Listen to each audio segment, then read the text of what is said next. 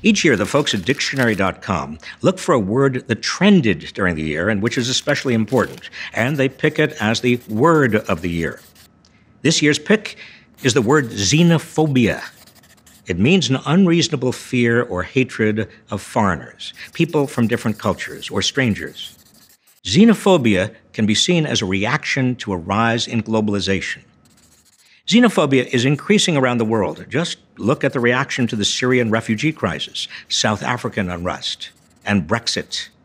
Xenophobia is also seeping into our own country, despite the fact that America has always been a nation of people from different places, different cultures, different races, different creeds. We've been the world's melting pot.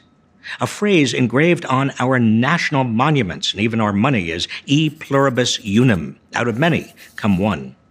I don't want to pretend American assimilation of foreigners has always been easy or faultless. White European settlers fought and killed Native Americans, stealing their lands. Some Americans collaborated in kidnapping black people from Africa and forcing them into slavery here. In the 19th century, Chinese workers in the West were discriminated against and excluded. Waves of immigrants from Italy and Ireland and Poland were initially met with hostility. Although Emma Lazarus's famous words on the Statue of Liberty, "Give me your tired, your poor, your huddled masses yearning to breathe free," told the world we welcomed immigrants, we didn't always act as if we did.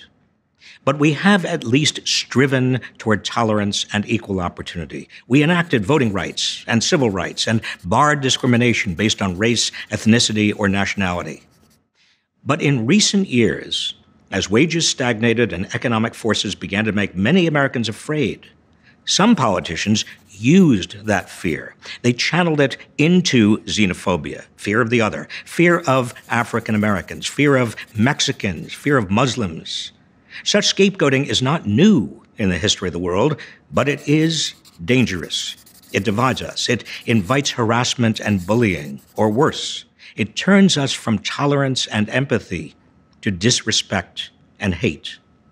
Dictionary.com is right to make xenophobia the word of the year, but it is also one of the biggest threats we face. It is not a word to be celebrated. It's a sentiment to be fought.